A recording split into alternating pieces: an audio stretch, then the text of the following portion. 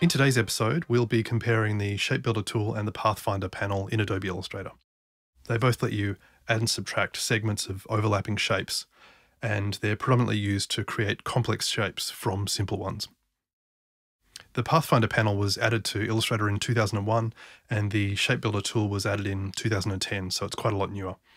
Given Shape Builder is newer, many people just assume it's better. They're both useful, but in different ways. Let's take a look at some common uses for Shape Builder and Pathfinder to see how they compare. The most striking difference between the two is the way that they're used. Shape Builder is a tool that interacts directly with objects on the canvas. So to unite two circles, you'd select them and then switch to the Shape Builder tool and drag across all the shape segments to stitch them together. Holding Shift lets you drag a marquee selection to choose which segments to unite. This can be a lot faster in some scenarios. And a single click on a shape segment separates it from the other shapes. To remove shape segments, hold Option or Shift Option while dragging or clicking, and that's pretty much it for the Shape Builder tool. The stacking order of objects doesn't matter. There are some scenarios where Shape Builder can be a little bit more of a hassle, but it's pretty easy to use once you understand how it works. The Pathfinder panel contains a set of 10 actions that operate on the current selection. So to unite two circles, you'd select them, then click on the Unite button in the Pathfinder panel. The stacking order of objects does matter for some of the actions, like minus front and minus back. Pathfinder also groups the result of the action, which is typically not what I want, so I have to ungroup immediately after doing any Pathfinder action. Pathfinder can work destructively, where the resulting paths are placed on the canvas, or non-destructively, where the original path is kept and you can continue to edit it later. Option clicking on the actions in the Pathfinder panel changes them to be non-destructive rather than destructive. The Shape Builder tool is always destructive.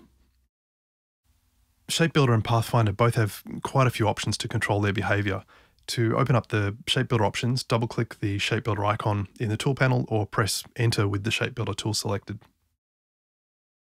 To open up the Pathfinder options, choose the Pathfinder options menu command from the Overflow menu in the Pathfinder panel. Okay, so of the two, which has the better interaction model? I prefer personally working directly with objects on the canvas, and it's a bit of a hassle to move your cursor across to the Pathfinder panel and back again. That could be resolved if there were keyboard shortcuts for the Pathfinder panel, but there aren't.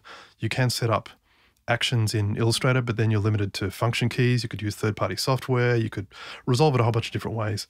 But really, I think the Shape Builder wins when it comes to interaction.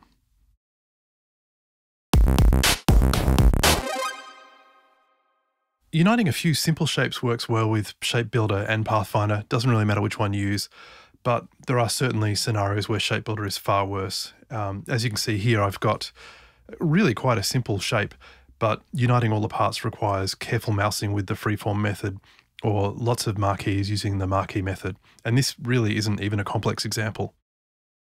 In contrast, Pathfinder can unite any number of shapes with a single click. So Pathfinder wins this round.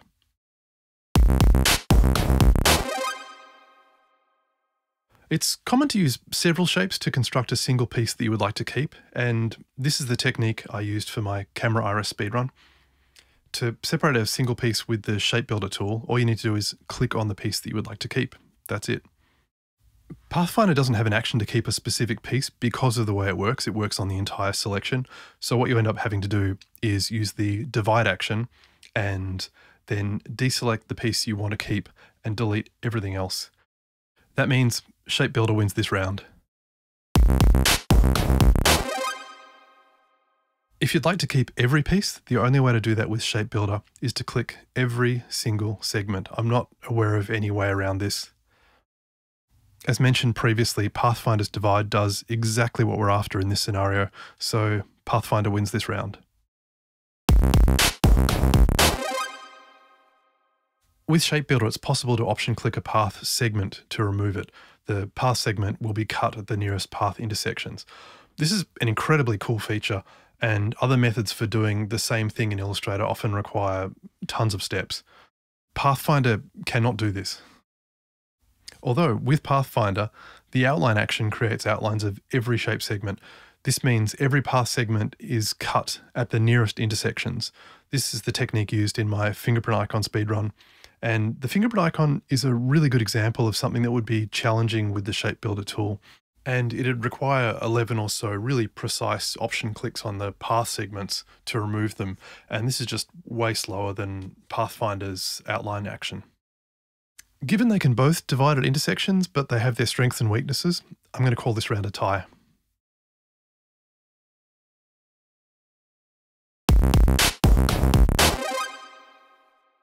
Hey, did you know you can use Shape Builder and Pathfinder to clean up anchor points?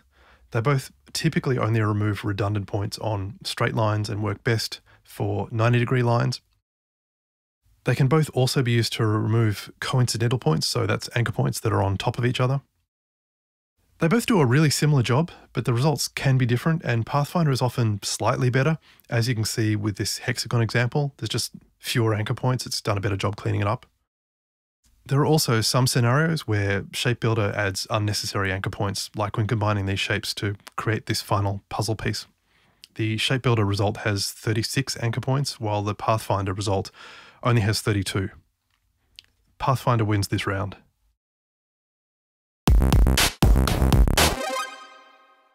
When working with open paths, Pathfinder just considers them to be closed, allowing all of the actions to be performed anyway. Except for 3 of the actions, divide, trim, and merge, just show an error. This means Pathfinder does something and it likely does what you expect anyway. In contrast, Shape Builder doesn't let you act on shape segments for open paths. This just feels like a pretty unnecessary limitation. Pathfinder wins this round.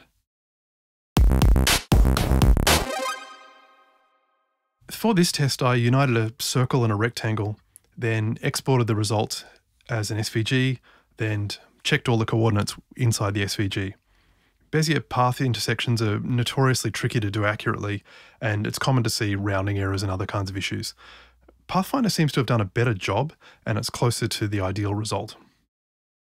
The Shape Builder also encourages multiple actions, so you may unite some pieces and then unite a few more and then unite a few more, and this likely leads to cumulative rounding errors and paths with more anchor points. So I think Pathfinder wins this round again. For those keeping a tally, I think the winner at this point is going to be really obvious. While there are some situations where Shape Builder is preferable, Pathfinder just overall is superior. Having said that, there are definitely some situations where using Shape Builder is better and is quicker.